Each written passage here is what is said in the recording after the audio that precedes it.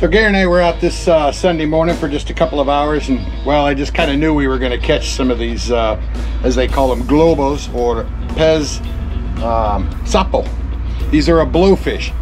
But Gary's told me, after all these years of throwing this particular species back, that they're non-toxic, that they're really, really good to eat. And I've had a lot of other expats say to me as well that they're a really good fish to eat. So we're going to show you how we fillet this fish up.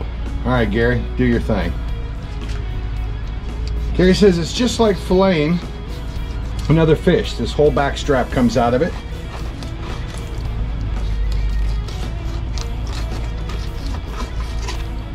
There you go, a nice little sweet fillet.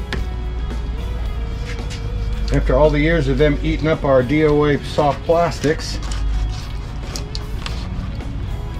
we get them back by eating a few of them. Wow, look at that. That skin just peels right off, and there you go. There's the fillets right there. All right. We got one more. We caught some massive ones the other day that we actually tossed out, so I'm really curious to see how these taste.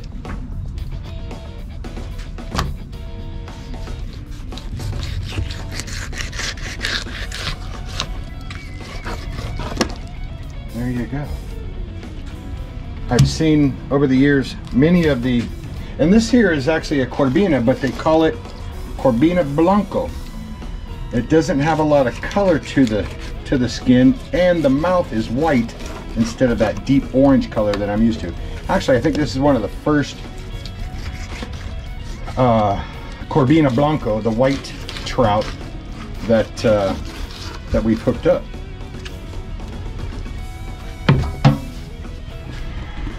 So when I get back to the house, I'm going to cook these Pez Globo or Sapos up, and we'll let you know how they taste.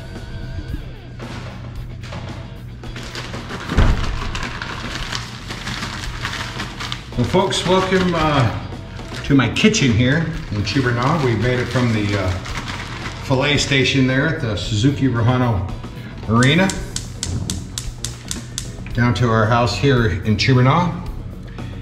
And we are going to cook up some fish for you here and show you how we're going to do this Pez Sapo, the blowfish. I also have two fillets here of the corbina. So we're going to do it two different ways. We're going to take the fillets. I've marinated them in my Louisiana fish fries powder, which I love this. It's got a great flavor. And we're going to do a few of them where I'm going to put them in this grease here that's heating up right now. I'm going to put them in pieces. So you can see I've taken that little fillet and I've cut it into 4 little pieces. I'm going to do that with a number of them. I really love the fish this way, as well as pan fried. We're going to do a few of these pan fried as well. And the 2 trout fillets, we're going to do those pan fried.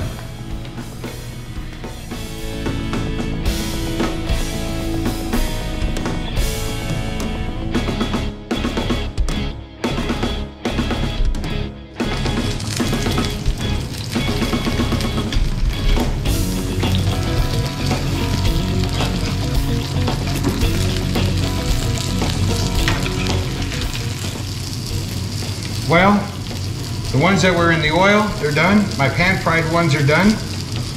If you could have smell-o-vision, you'd only know that this house smells like fish now, so all the windows are open, the fans are on. Let's sapo, the blowfish. These are my 2 trout fillets.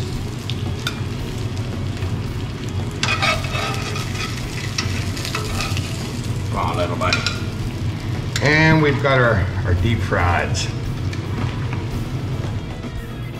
All right, I've got my trout fillets. I've got my Pez Globo Sapo here on this side. I've chosen a creamy Parmesan from the market, from a young lady that sells salads and hand makes this dressing. So here we go. Oh yeah. Provecho.